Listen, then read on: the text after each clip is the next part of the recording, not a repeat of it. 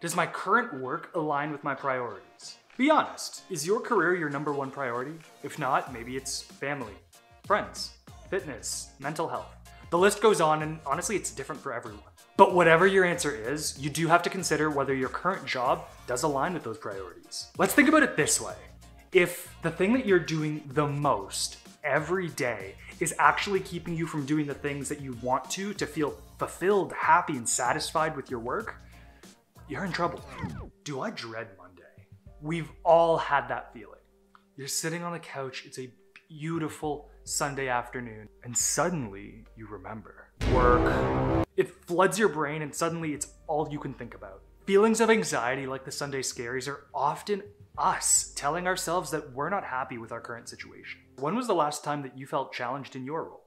When did you last learn something new? When were you trusted with new or additional responsibilities? Now, if you didn't say within the last 6 months to any of the questions that I just asked, it might be a sign that it's time for you to consider a new space, new role, or a new company.